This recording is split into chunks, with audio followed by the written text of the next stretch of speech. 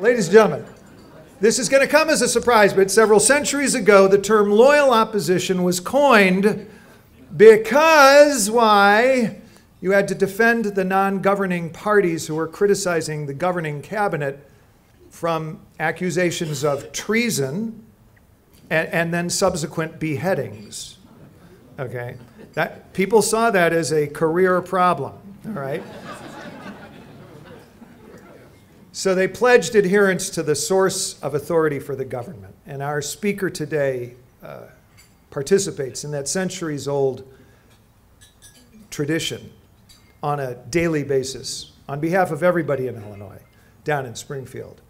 Because the kind of airing of alternative views, of differences of opinion, and the subject of those ideas to debate and to public question is a lot like the City Club itself.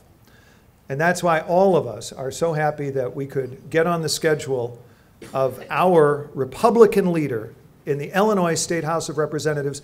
Biggest welcome of all for Tom Cross. Ladies and gentlemen. Say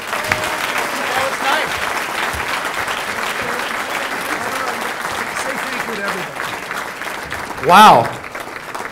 Guess we'll open it up to questions. I'm not sure, Eddie Sullivan, did you get introduced? State Representative Eddie Sullivan. It's also good to see Lee Daniels as our former leader and speaker here. Lee, good to see you. Lee took us through some very difficult times with this state, and he did an excellent job in working through the process and with different governors, and we owe a lot of thanks and gratitude to what he did. I want to spend a little bit of time talking about what I think will be an interesting veto session, and then open it up to any questions you might have. There will be a variety of issues that we'll talk about just because of action we took this past spring. Gaming will be on the agenda.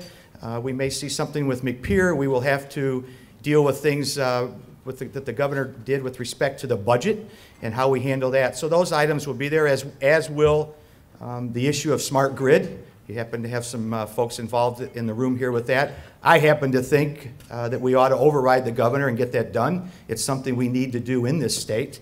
It's something we need from an infrastructure standpoint, and we need to do it and move forward. So I happen to think, and I believe, that we have a good chance of doing that, and it's something we will certainly act on in the fall veto session. So I believe that those are kind of some of the main topics. But I want to talk about some other issues that I think we ought to talk about in the veto session.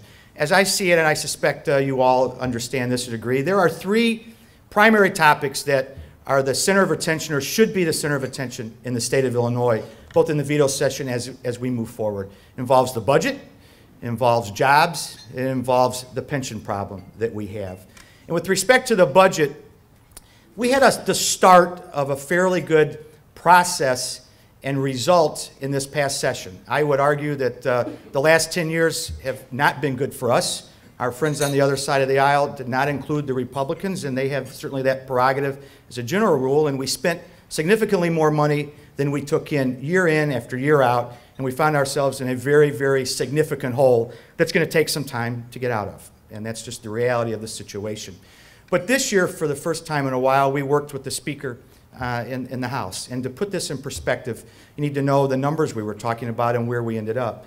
The governor came in and said he wanted to spend approximately between $35 and $35.5 billion. The Senate Democrats wanted to spend a little over $34. And in the House side, we said, why don't we keep it to $33.2 billion? The rough estimates were that we would see as a state for the 2012 budget year about $34 billion. We wanted to err on the conservative side, and the reality is it's a good thing we ended up erring on the conservative side of $33.2 billion, because it now appears that in the best case scenario will be about $500 million above that, not the extra billion. But the idea was to come in low, have sufficient money that we had some, not just necessarily wiggle room, but at least have some money to start paying down our bills.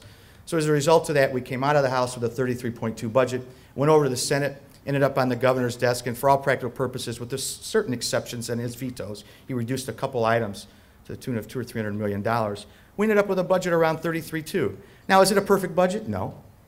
Could we have done more? Yes, in the area of cutting, but it is a start. And it is a start of something we need, in my opinion, to make a permanent way of life as a General Assembly of living within our means, not spending more than we took in, and starting to find more ways to run efficient government, and also finding ways to reform. One of the highlights of this year's budget, and I give Patty Bellock, member of our caucus, a great deal of credit, is we did some significant things in the area of Medicaid reform.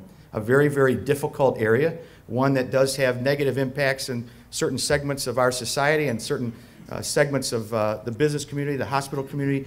But we addressed some very difficult issues, and Julie Hamos, to her credit as well, did a very good job embracing those changes and pushing those changes. But at the end of the day, it's a start. It's far from where we need to end up. We're going to have to do this year in and year out of living within our means, and I'm hopeful that we can do that. But the issues beside budget are jobs and pensions. And I think there are two issues that we need to look at in the veto session, because the longer we put them off, the longer we ignore them, they get worse and worse and worse. And I think anybody in this room knows, wherever you go, people are talking about jobs. People are talking about the economy. People are talking about the climate, the jobs climate in the state of Illinois. And when I run into people, whether I'm at the grocery store somewhere in my district, I can be at church, I can be at work, wherever it is, people want to know, what are we doing about it? Not only can it get me a job, but they're worried about, they're scared, and they're frustrated, and there's fear, because they're worried about whether they're going to keep their job, whether they're going to have a job tomorrow. And is Illinois going to get its act together and make sure that we have a climate that is conducive to business?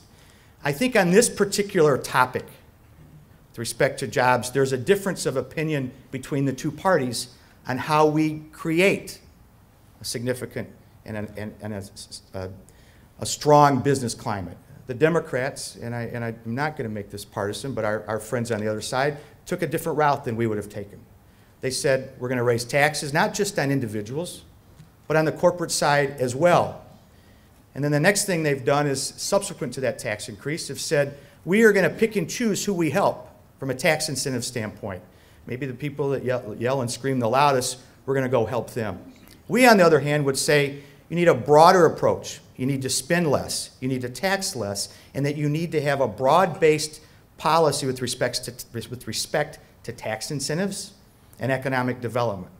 Imagine the state if we had a broader-based approach, and we had a decent regulatory system, and we had a decent litigation system, and a decent work comp system, what that would do to the environment and the mindset of business folks and individuals.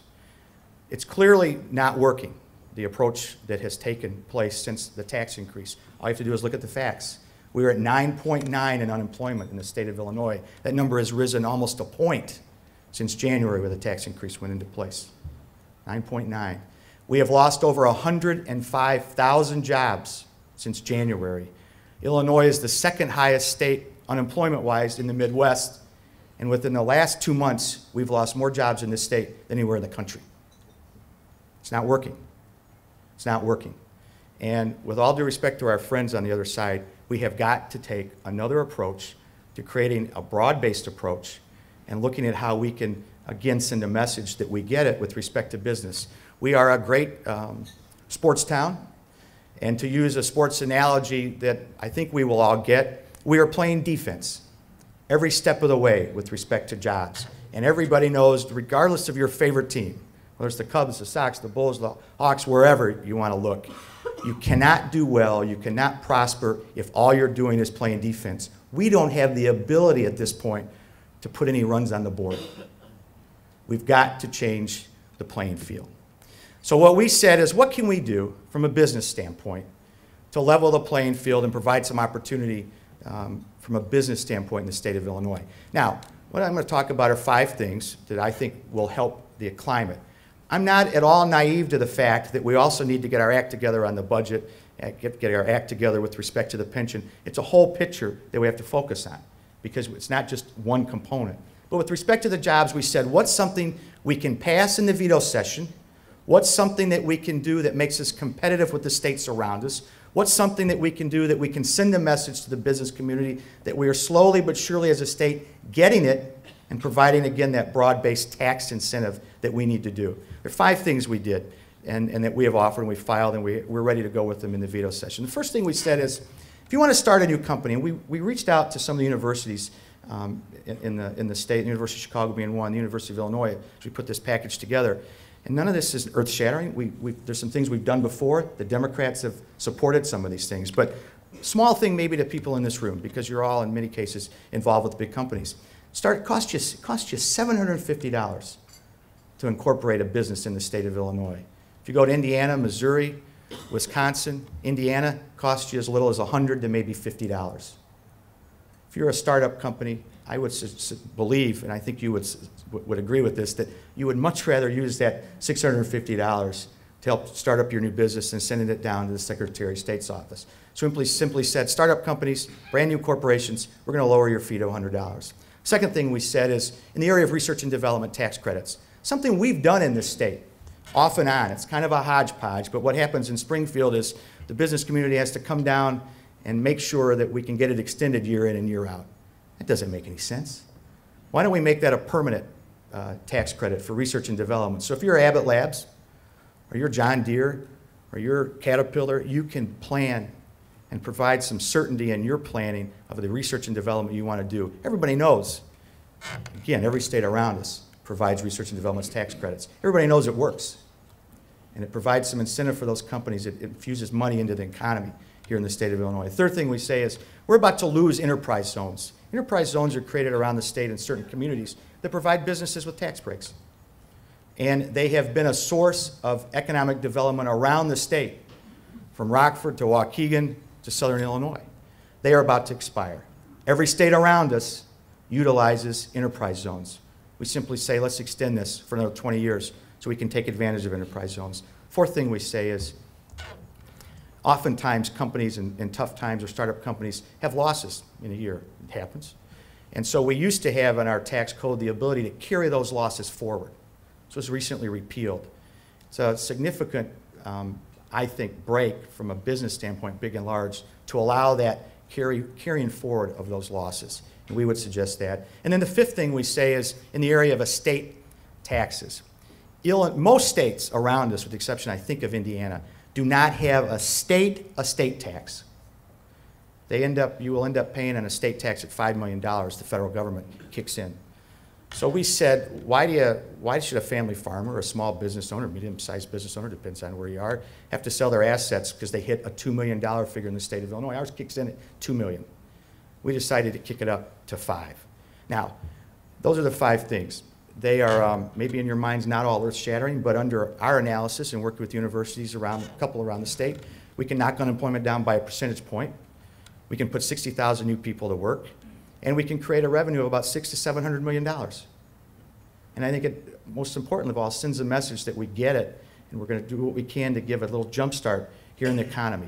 Is it everything we would want on our side? No. We would have been more aggressive. We perhaps would have said no to the estate tax at all in the state of Illinois. We would have said, we don't like the idea of the corporate tax. But we need to work together. We need to pass something. This is something that is practical and realistic, and Democrats have supported in the past. And imagine if we could actually create 60,000 new jobs, unemployment going down, people wanting to stay, people saying, all right, you're finally, slowly but surely getting it, instead of just picking and choosing. So I'm hopeful that in the veto session we can get this done. I've sent a letter to the Speaker, the President, and the Governor and said this is a priority. With all due respect, it's not working, and we need to do this immediately and not wait and have committee hearing after committee hearing and actually implement that. It's something we can do, I think, soon. The second issue that I think is the issue of the day, not that jobs aren't important, not that jobs in the economy, and not that the budget's not important. We've got to deal with pensions. I think everybody in this room knows the drill. We've talked about this for a while. I give the Civic Committee a lot of accolades for pushing this issue, because it is very real, and it is consuming us, and it is smothering us. And if we do not address the issue of pensions as a state, we will be so overwhelmed and overburdened with financial commitments that we may not be able to get out of it. We have at best, or at the best case scenario, an $85 billion unfunded liability with respects to pensions. $85 billion.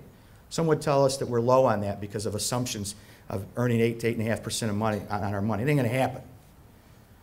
So we're at, as I said, at best 85. So to put this in perspective, we have an unfunded liability of $85 billion, and we have a schedule that was put in place back in '95 that we're going to reduce that unfunded liability. All our pension systems, there are 5 of them. 5 of them are about 37 to 38% funded. So we've got a payment schedule that we've got to adopt. By year 2045, that payment will be $20 billion. We will surpass Medicaid. We will surpass education. It will be our number one appropriation out of the budget. We can't put it off. And it's an uncomfortable conversation to have, because you're saying to people that are in the system, we're going to want to change this, but if you want a pension system, and you want it to be there, and you want it to be stabilized, we have to have this conversation. Once again, it's one of those things like jobs that we can't put off any longer. Every year it gets worse. So we had a budget this year at 33.2, and a lot of accolades to members of our caucus and on the Democrat side. They cut. Again, could have been, some will say you should have done better, and I'm sure we could have done better. But next year, as we move into the next budget year, we will have an increased pension payment of another $500 million with additional growth in Medicaid. It's not going to go away. Something we need to do yesterday. The other thing that we need to do in the area of pensions, only in the city of Chicago and the state of Illinois, can you start working, and kudos to the Tribune and the WGN for picking this out, and I think the story continues, only in Chicago, and thank you to the state of Illinois, can you start working with the city of Chicago, take a leave of absence, go work for a union, and then come back and retire on that union salary that's significantly higher than the state salary and retire under the city pension. We can't afford it. And you're not putting in money under that scenario to even come close to justifying the city pension that you're going to get. We filed a week ago a bill to repeal that 1991 law. I'm not sure what all happened back then. It's over. It's time to move forward. We need to repeal that so you can no longer take advantage of a law that allows you to retire under a city pension at a union salary. It makes absolutely no sense. The other thing that we are, Adam, thank you.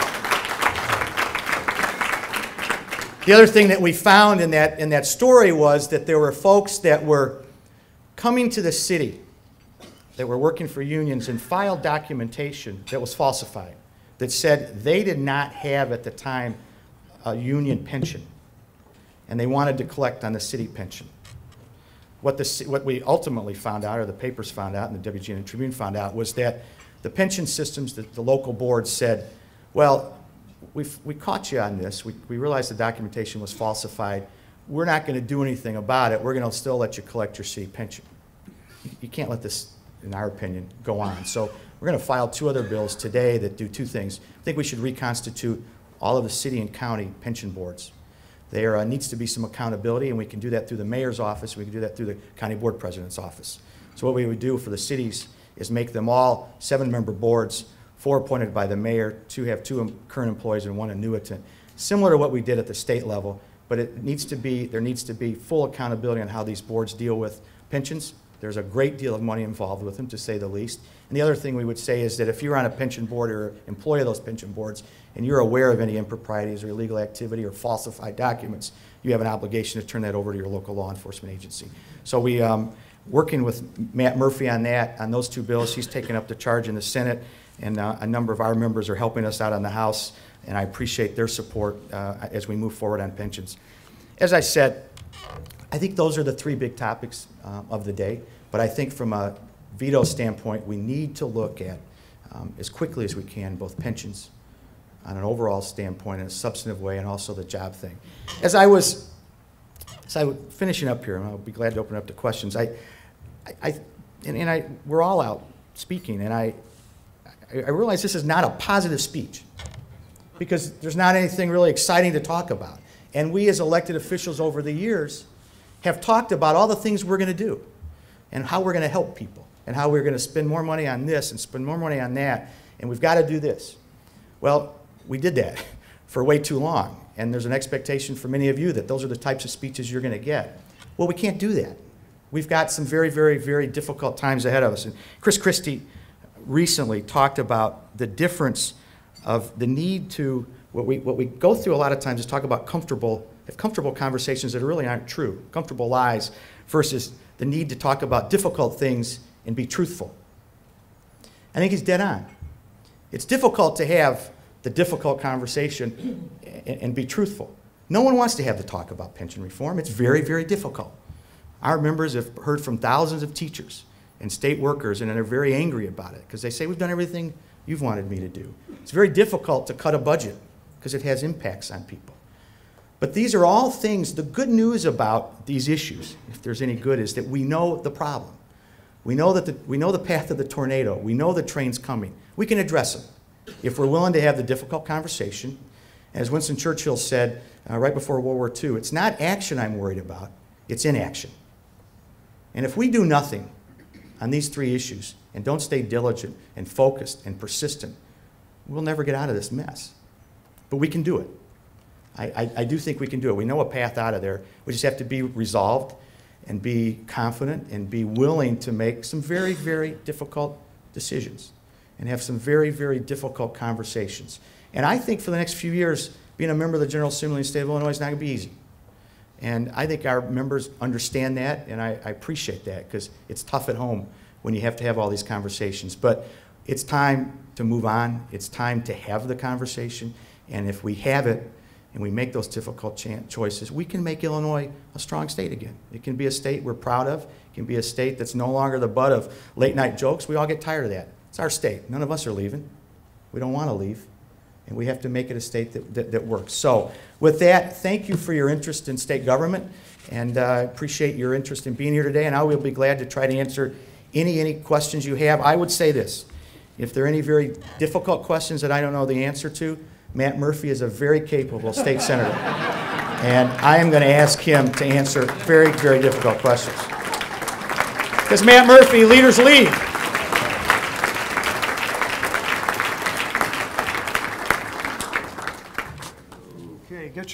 Get your questions in. You want me to read them?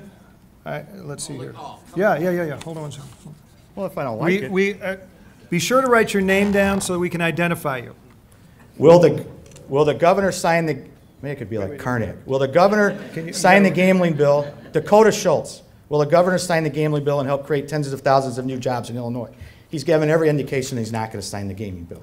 And I know that President Cullerton is trying to find out what exactly he's looking for and what he likes and doesn't like, and try to find a compromise, if you will, in a new bill or a trailer bill. I don't think that John has been able to figure out quite yet where the governor is. So at this point, my bottom line answer is I'd say no.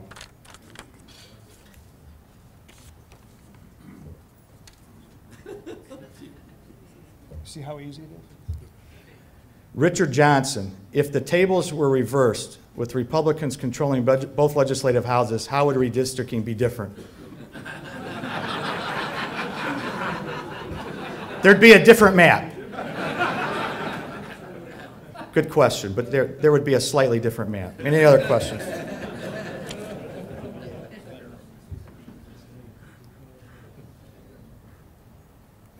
Kent Griffiths. Chicago voters are getting wise to crony capitalism. How do you define it? How do Madigan and Cullerton practice crony capitalism? Kent, you know, the speaker and I are now BFFs, and I want to remain BFFs at least through veto session. So can I answer this question at another time? Why don't you give me a call? All right. Anything else? Mark Wire-Malton, what are your thoughts on Tea Party movement, and who do you like the Republican presidential nominee? You get a lot of criticism about the Tea Party. I think the Tea Party's, what I like about it is it's in many ways they force the issue on some conversations that I said earlier we have to have, whether it's spending, whether it's on pensions, whatever the case may be from a budget standpoint. I think it has helped drive the issues that we need to discuss. We can't sustain what we've been doing, and so in that respect, I think it's extremely positive. And politically, they've been very helpful in other states, and I think to a certain degree, not to a certain degree, a large degree, they've been helpful around here in certain segments. So, good question. Can you do that one?